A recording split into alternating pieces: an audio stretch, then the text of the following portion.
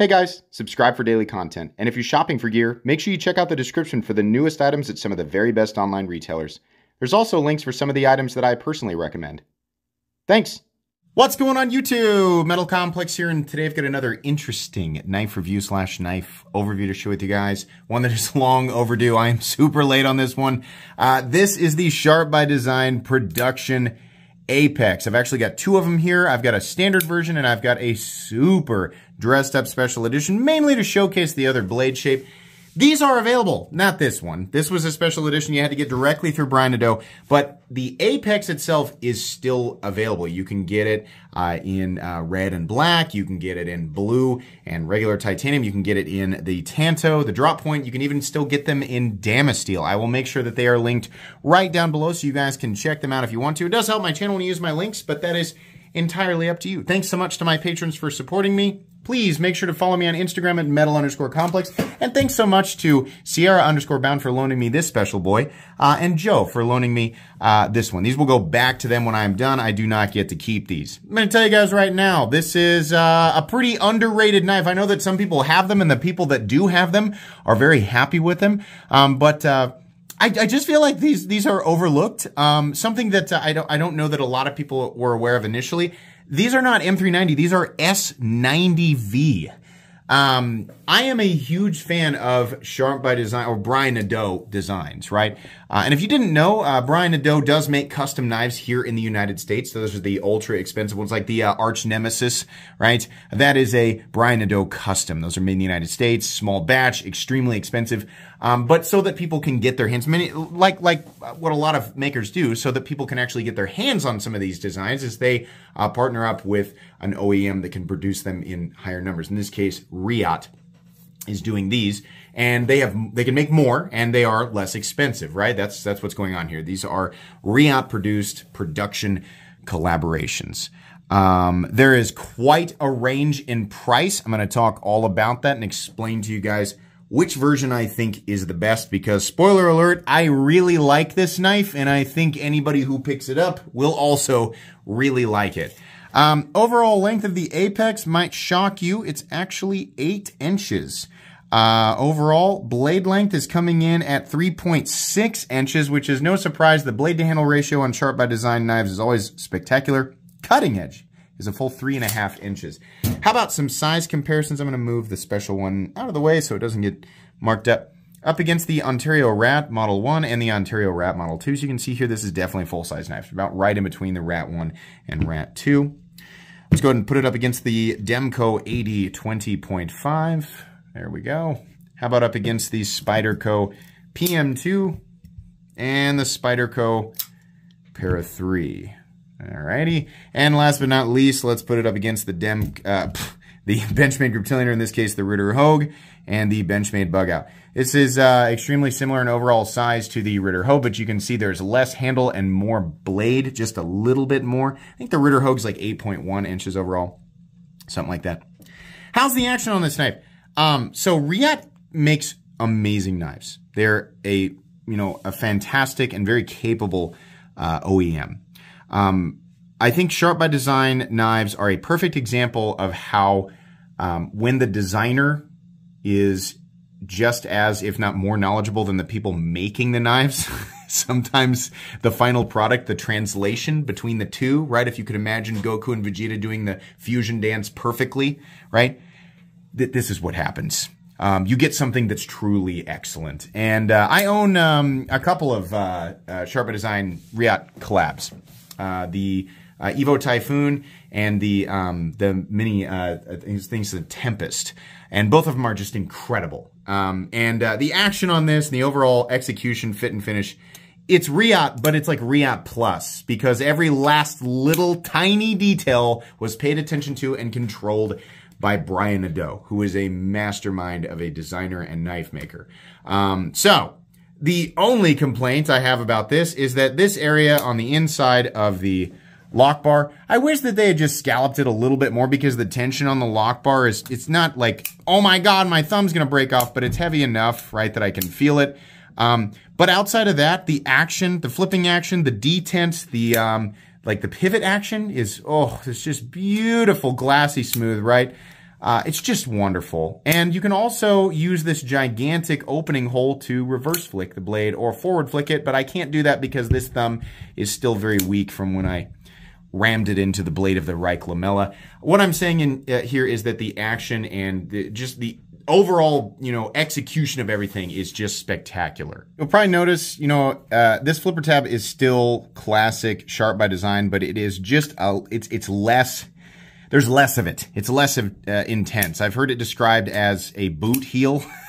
I've always liked the shape of these flipper tabs, but this one is just a little less prominent, a little less, out there just poking into everything. Not that that really has bothered me in the past, but this just works really well. If you've ever looked at the flipper tabs on Sharp by Design flippers and thought, great, it's just a little bit too much for me, this is just a little bit less, right? It's a little bit more like just, it's no more than what you need, and you still get that really satisfying, transition of energy from your finger to, the break of the detent and the blade deploying out into the locked position. It feels really good, and it's equally satisfying to reverse flick it. This is just an absolute joy to manipulate. I really like it. Honestly, I think the action on these is a little better. This one has been carried and used a bit by the owner, so it's broken in a bit, but the action on this guy actually feels better than the models that I own. So really nice. Let's go ahead and do carry profile. So thickness up against the Spyderco Para 3. You can see here it's a little bit thicker, but it's important to point out that the scales here are contoured, which is something that is usually preferable. It feels a little bit better in the hand versus thinner, flatter scales. Length and height up against the PM2 and Para 3, just like the other EDC-friendly Sharp by Design models. This is going to be an absolute joy to carry. It doesn't feel tiny, it doesn't feel huge, it just feels like the size of your average pocket knife. It's nowhere near as tall as the hump in the Para 3. Honestly, I think this is less cumbersome overall than the Para 3, despite the Para 3 being a fair amount shorter, right? And obviously nowhere near the same size as the PM2. But your cutting edge, look at this. The cutting edge, right, on the Apex is quite a bit more than on the PM2, and it's just so much less of an object, right? The PM2 is quite a bit more object, right? And you could argue, well, you got more room, ergonomic room on the PM2 to kind of move around. I don't know that I'd really need a different grip than this, right? Me personally, maybe some other people might. I don't want to get it too hung up on comparing it with the PM2, but it's just really impressive, I think, is what I'm trying to point out there. Let's go ahead and weigh it. What are we looking at for materials? We have titanium, DLC titanium, and then we have a red aluminum inlay. Why aluminum? Well, you can't get red on the spectrum, the anode spectrum for titanium. So that was a way for them to achieve red. And then they also offered them with, like a blue inlay. I gotta be honest, I kind of wish that they had a version of it that just didn't have well, truthfully, I wish they had a version that was a solid carbon fiber inlay. The hole is a means of reducing weight, and at the same time, it's a design element, right? You've kind of got a big hole in the blade, and you've got a hole here. So some people are going to like it, some people aren't. I have a feeling that's part of the reason why some people, maybe initially did not pick this up. I'm going to tell you that's not a reason to shy away from this. And especially if you're like, I like holes, right? Well, then here you go. It's got one in the handle. I kind of would have preferred a solid inlay, and I think it would have been cool to have an option that was more plain, more, sort of grayscale, right? Just like a plain titanium with a carbon fiber inlay. I think it would have looked really handsome with the blade, but the options that you have for these with either the blue aluminum or the red aluminum, I think look really great. If there was a version of it that is exactly what I'm describing, I am not aware of it, so sorry about that. The versions that I am aware of are blue and red, or the super special edition with the Mokutai inlay. And this was, to my knowledge, only available direct through Brian Nadeau. And it was substantially, as you could guess, substantially more expensive, right? This is probably the version I would have gone for, but my budget does not allow for me to get everything that I want. So I unfortunately missed that one. But yeah, it is kind of cool to see some red on a knife like this, right? Just because we don't usually get to see that color unless it is aluminum. So it's kind of nice, right? So we have aluminum, titanium, and then as I stated, S90V for the steel. We'll go ahead and measure, the spine real quick. I'm going to guess that these are probably 135 to 145 thousandths. And no, it's even thicker than that, actually. It's 155 thousandths, which is kind of surprising. But there you go. Weight, which, there we go, the scale. The weight on these guys is going to come in at 3.7 ounces. Considering you have 3.6 inches of blade, the ratios are almost perfect. And your balance is, as expected, right behind the pivot, right where you're going to put your index finger. So you get quite a bit of knife. Folds up into a nice compact size, nice EDC-friendly size. Really nice in the pocket and not a lot of weight. It's just, it's one of those things where, you know, this is created by somebody who is really particular about every last little tiny element. And it's just really great. Another thing that's really great is the incredibly minimal hardware. We have, you have a screw on the inside holding the, to my knowledge, the inlay, right?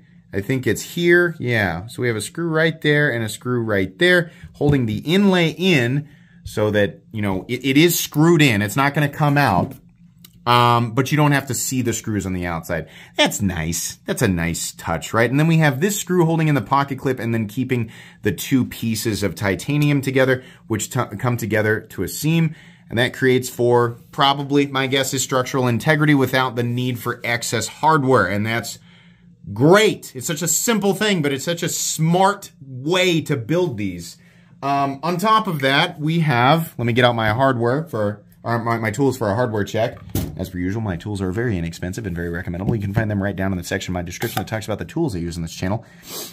It sounds like the end of one of those ads where they just read off the fine print really fast.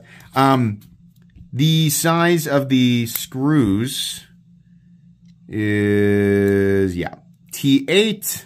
Lock bar insert screw, you don't ever need to mess with that, but if you're wondering, that's also T8. And then the pivot is also T8. I couldn't ask for more. It's perfect. It's more minimal hardware than my minimum requirement, right? So that's awesome. All T8, really easy to take apart and put back together. It's just genius. Just fantastic. No complaints whatsoever. Okay, we measured everything. We did all that meat and potatoes time. Let's take a look at these two blades.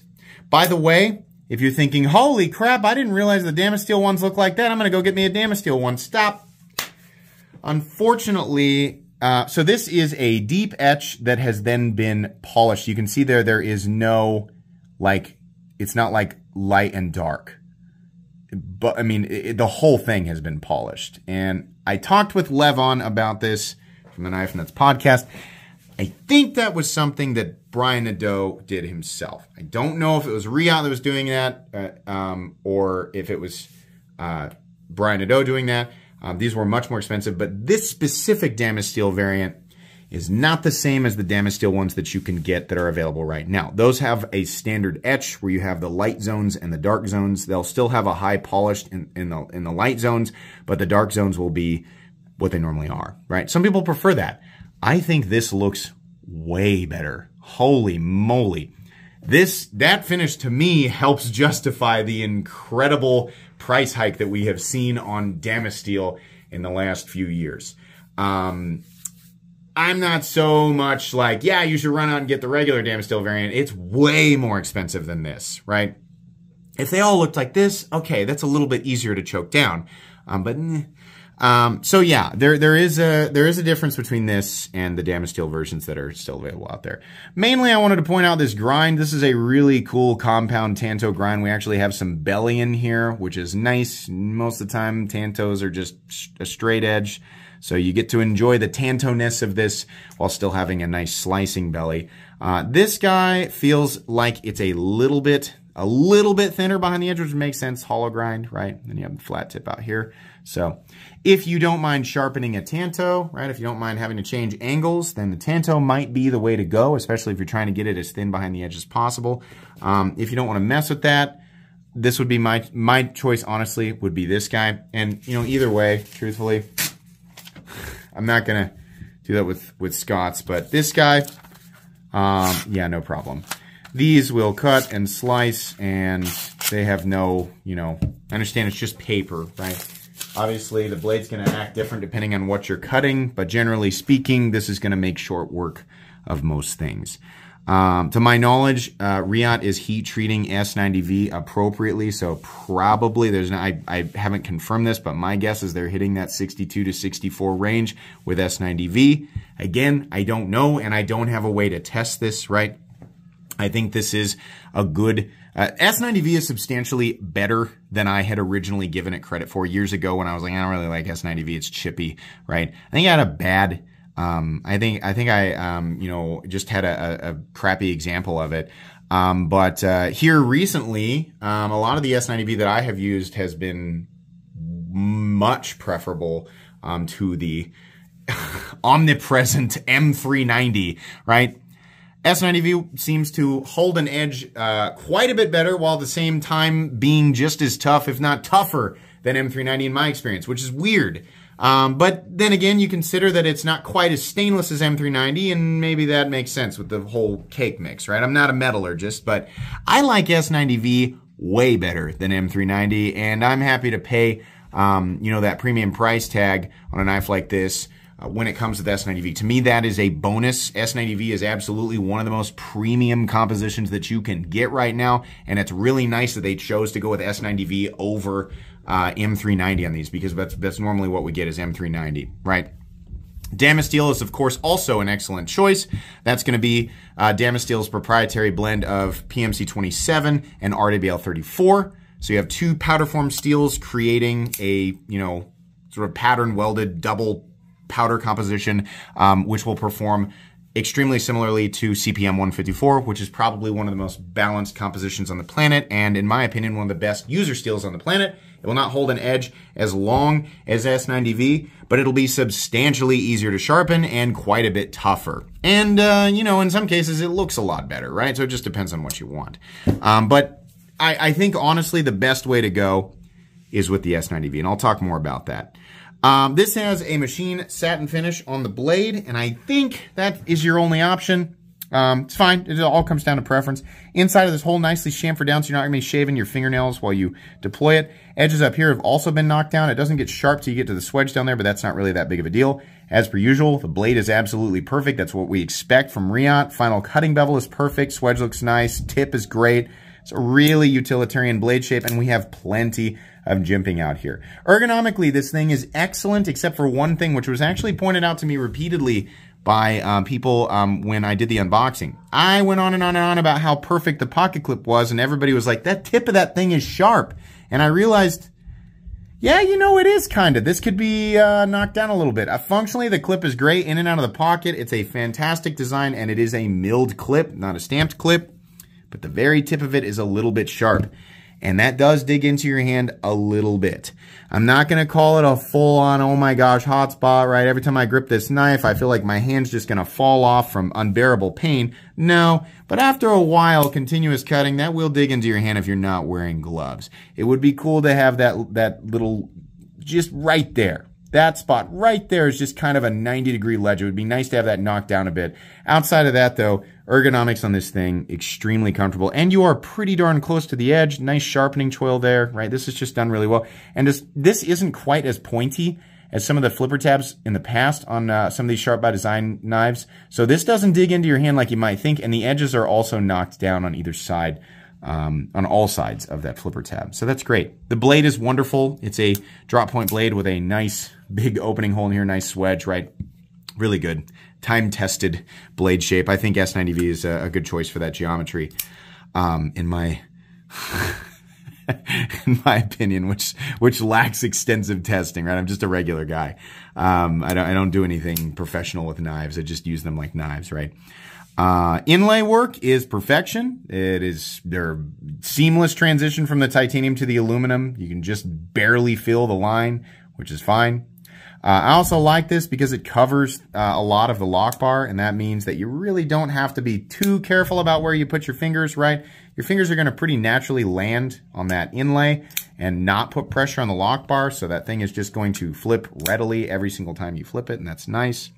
There is no lanyard thing. Oh no, I don't care. If you love lanyards, sorry, there's no lanyard thing, right? Pocket clip, the position of it, the angle of it, and the depth of it are all fantastic. Like I said, my only issue is that that edge should be slightly knocked down. Very strong, a lot of material in that clip. Probably not going to have to worry too much about bending it out. That would be a pretty extreme situation. Also like that, you know, because this is a seam construction, if there are any goof ups where it meets up, you're really gonna notice. But that is not the case here. In fact, even the centering, the tip of that connects perfectly. Can we actually see? I'm trying to find the seam so I can show you. The seam is almost invisible. You can see the tip of that is perfectly lined up with the seam of the titanium, which is very satisfying, extremely satisfying.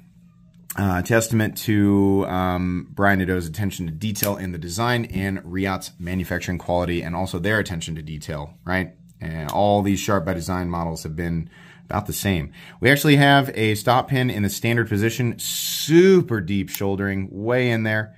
It's nice. Lock bar insert doubling as the over travel stop. Great lockup geometry. I think we're locking up at 25% or so. No blade play at all. No hint of blade play. Up, down, left, or right. Absolutely zero lock stick. No double clutch. No pivot lash whatsoever. Extremely smooth and consistent action. Very nice click into the closed position. Like I said, perfect centering with no detent lash. These come in at $375. And, you know, I always say, Chinese production knives that are, you know, kind of basic run of the mill, I kind of expect 200 to 250, you know, somewhere in there. And, you know, for every $25 to $50 more, they better be bringing some extra sauce to the table. Definitely. I do not like to see generic, just flat, whatever, bringing basic materials, not doing anything special, or it's just like kind of like this is the norm. This is, we're bringing the bare minimum, right? But we want to charge $300 or $350 or closer to $400, right?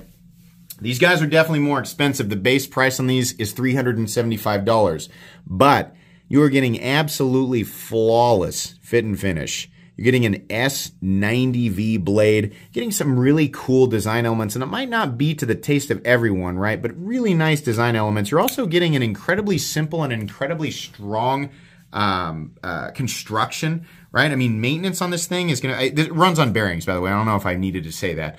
But you're getting a knife that is very easy to maintain and absolutely feels as premium as it should for this, you know, this price tag.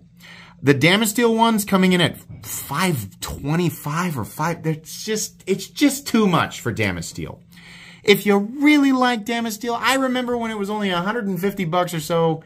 I mean, well, you know, I mean, considering it, $375 would be $475. It's actually not, right? It's just, God, it's a lot. You know, it's a lot of money. I guess they're being pretty fair. Some companies are like, oh, you want Damasteel? That'll be $300 more. This guy is quite a bit more expensive, but it has a much more premium, I mean, it was more expensive. You can't get it anymore. Much more premium finish on it, and it's got Mokatai inlays. That's going to cost more money, just period, right? You can say, well, those are non-functional elements. Not everybody buying knives in this territory is wanting dollar for dollar measurable functional elements, right? In fact, I would say that population severely dwindles and is replaced by people who specifically want those extra elements and care nothing, you know, for their additional utilitarian elements, right? But anyways, $375 is a lot of money, right? Everything is costing a little bit more right now. But as far as knives that cost I mean, you know, other knives that come to mind that are made by Riyad that cost about the same, Chavez Redemption 229 and Liberation are right around the same territory. And I love those knives. But holy crap, they are not bringing the same heat to the table as this thing. Excuse me. This is an underrated knife, right? Not everybody's going to be beating down doors to spend $375 on a pocket knife. But if you are considering spending this much money on a knife, this is one of the nicest things available. This is going to, like, if you're just terrified of spending that much money because you're like, what if something's not perfect? For that much money, I really want it to be perfect, even if some people think that's an unreasonable expectation. Hey, I get it. If you want absolute perfection, right? If you want the least expensive perfection that exists, you better, you got to go with something that is designed by Brian Nadeau and manufactured by Riyadh, right? This is it right now. The Apex is about as perfect as it's going to get. And I mean, as far as overall fit and finish. You can think what you want about the designs, their choice to use the aluminum inlay, because here's the thing. People are going to be like, aluminum, $375 for aluminum. Listen, doing it like this is more expensive than just leaving it full tie, right? So stop. If you feel like that's what you're going to type, let me stop you for a second. If this was just full titanium, they didn't do anything here, right? Would that make you feel like it's more worth it than with the aluminum? It costs them more money to carve out the titanium, to machine a specific piece of aluminum and lay it in perfectly, right? So don't reduce it to just aluminum not as valuable.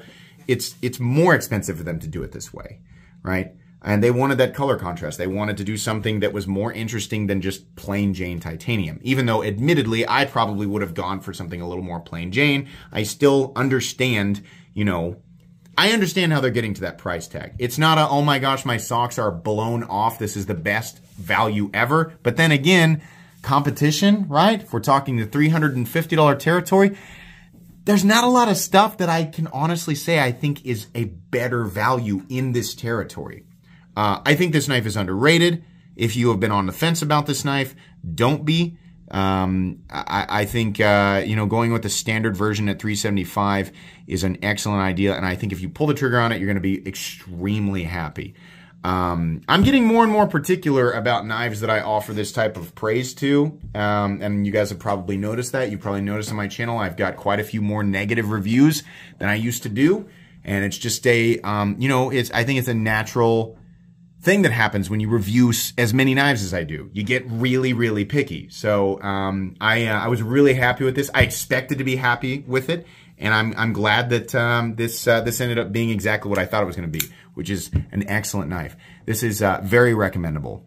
So I'm going to put it in my most recommended knives playlist. Thanks again to the gentleman who loaned me these beautiful knives for review. Wish I could say more about this knife.